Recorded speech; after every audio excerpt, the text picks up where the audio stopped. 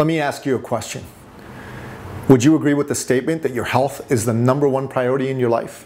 You probably would, wouldn't you? But let me ask you another question. Do you put time, energy, and resources towards your health the way you do other things? If you're being honest with yourself, probably not.